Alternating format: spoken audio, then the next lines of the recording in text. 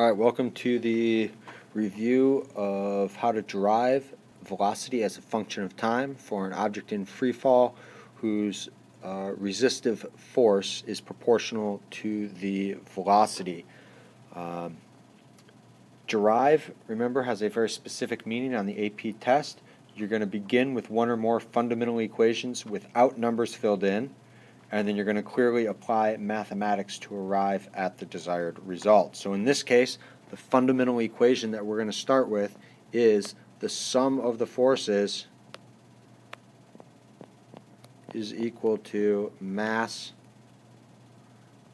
times acceleration. And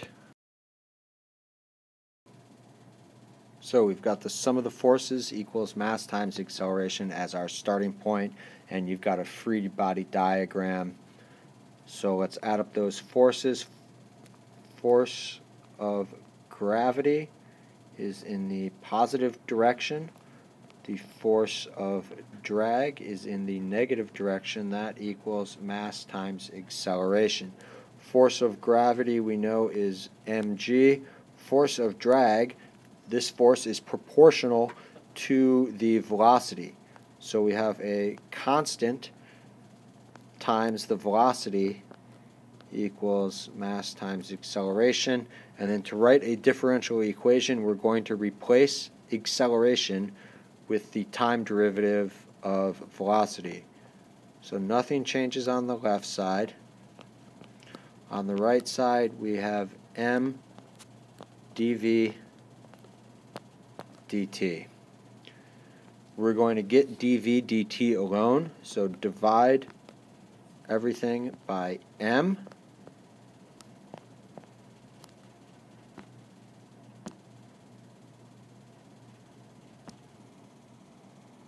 Alright, so this is the result after dividing our equation by m. G minus kv over m equals dv dt.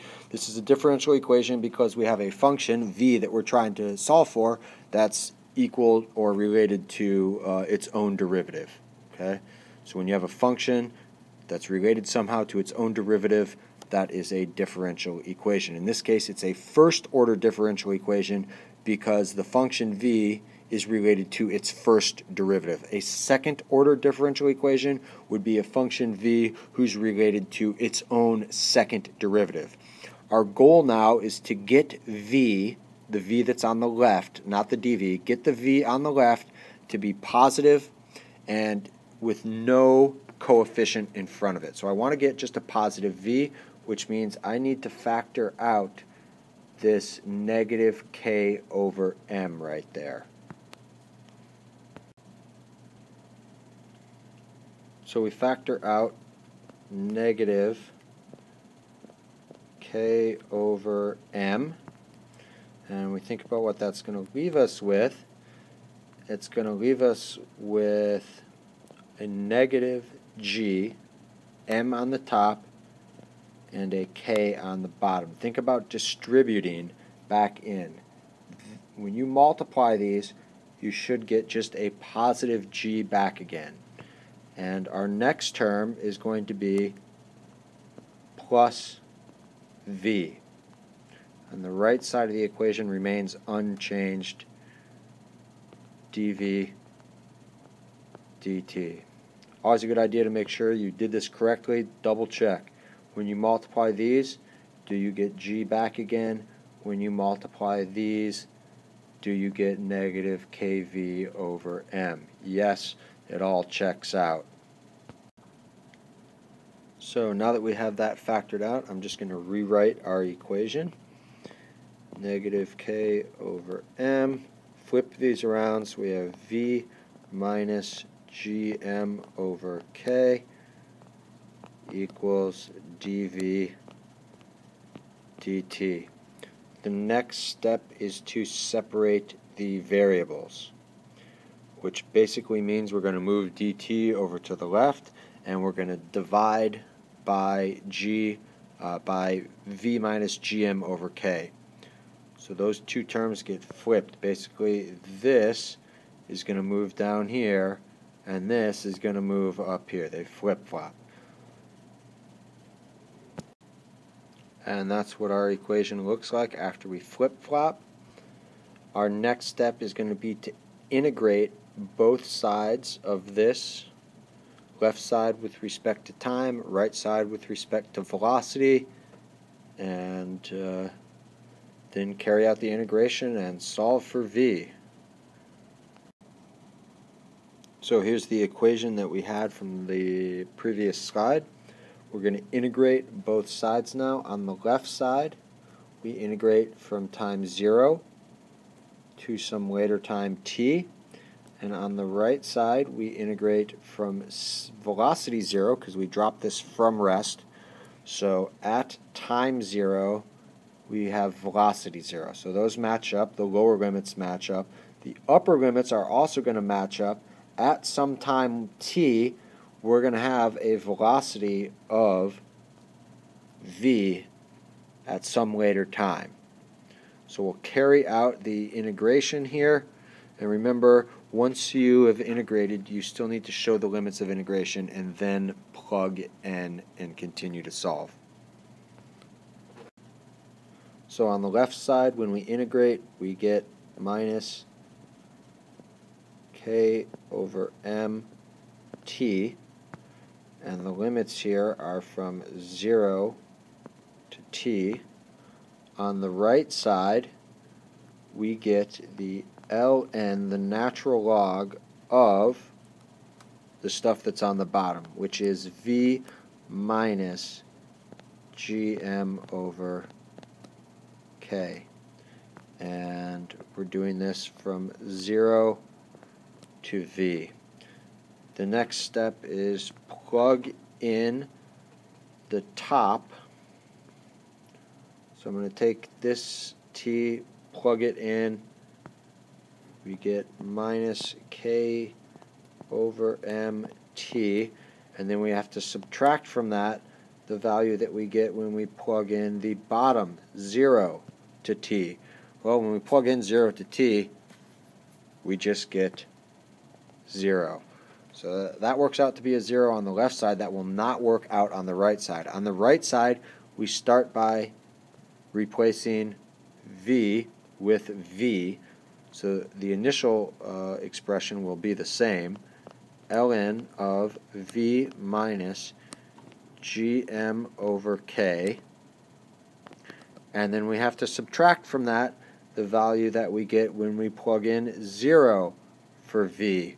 When we plug in 0 for v, we're still left with negative gm over k inside of our natural log. So we're still going to have ln of negative gm over k. Now we have two logs on the right side. We can combine these using the properties of logs. And remember, if you have the ln of x minus the ln of y, that will become the ln of x over y. So I'm going to apply that property and rewrite our expression on the next slide. So this is what we're left with after we apply that property of logarithms and do our division. You might be tempted to simplify some of the inside of the logarithm right now. Don't. It'll work itself out in just a moment. Rather than simplifying, what we're going to do is move the ln to the other side, effectively bringing the other side as e to the negative kt over m for the exponent, and now the log is gone from the right side, and we have v minus gm over k divided by negative gm over k. We're going to solve for v now. Just two more steps left. I'm going to multiply this entire right side by negative gm over k, and I'm going to multiply the left side by negative gm over k. That will cancel out on the right side, and the left side now is negative gm over k times e to the negative kt over m power, and that's equal to V minus gm over k. And then we have one more step of addition here. We're going to add gm over k to each side, and I'll do that on the next slide. So here's where we left off. We're going to add gm over k to both sides. And that pretty much solves the equation for V. Let's rewrite it now. We have gm over k minus gm over k e to the negative kt over m equals velocity, and that now is our velocity as a function of time. An alternative way of writing this is gm over k. You can factor that out and be left with 1 minus e to the negative kt over m equals velocity as a function of time.